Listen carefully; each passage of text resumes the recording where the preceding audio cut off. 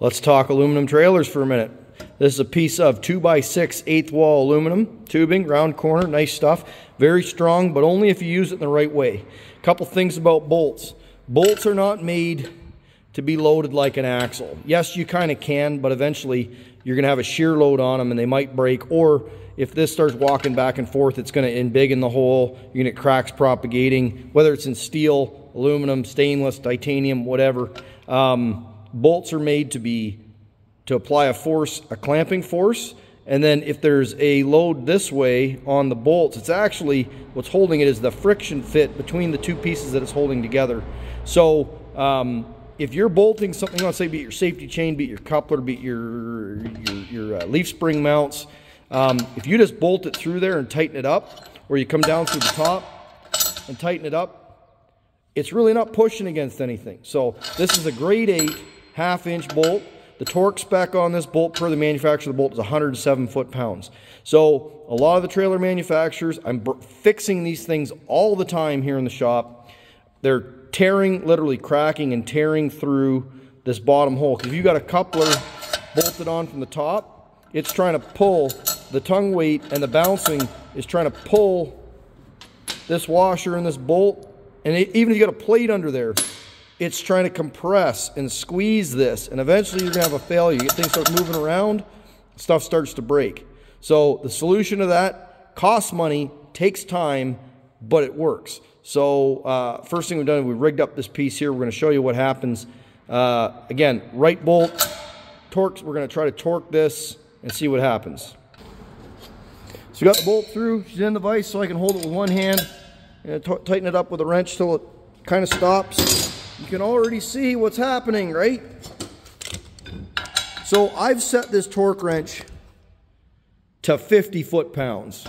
Now, like I said, the spec is 107. See what's happening? We're not achieving torque, are we? And at some point, we're going to get to the point where it actually gets easier to move. But you see, the point is, if this were engineered, see also what's happening here? This is trying to pull through, and it's trying to do the same thing on the bottom. So I know this is exaggerated, but if you go out to your brand new trailer today and it's got a half-inch bolt on it and it's going through this way, you would not be able to torque this to spec. We couldn't even get the torque wrench to click at less than half of the spec. Here's what we do at Fully Tech Mechanical. We take a piece of Schedule 40 aluminum tubing, half-inch ID. It's actually aluminum pipe. We cut a 3/4 or a little bigger than 3/4 hole, top and bottom. So we mark it. We do the coordinates. So we end up drill the right spots, both sides, punch it through. Then we TIG weld that. We put that sleeve in. We TIG weld it top and bottom. We grind it smooth. So the other thing we do is we'll actually we'll throw this in the lathe. You can do it with a grinder too. We'll bevel this edge so that even when we grind that TIG weld flush, the weld is still there. It's in that. So what happens then is any load we apply here, we're going to transfer down here. And any load we apply here, we're going to transfer there. So we've effectively doubled the thickness of the material this way.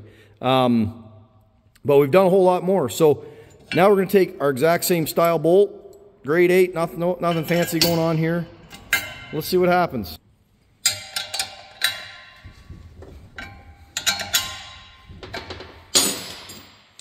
Still set to 50 foot-pounds.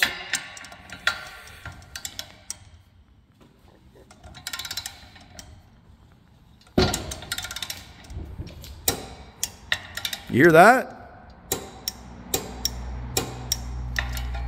So we've done what the other one can't. Do you see any deformation in the material? You can see the deformation over here. But we haven't deformed it over here. Let's see if we can go to spec. So I'm now set to about 107. It's actually close to like 109.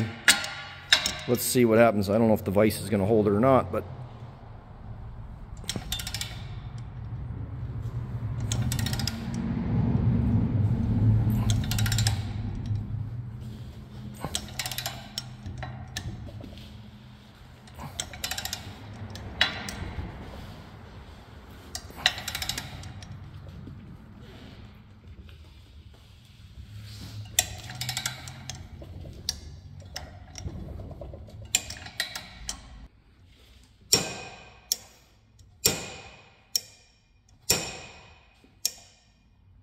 Imagine that. So now you can see we've still compressed stuff.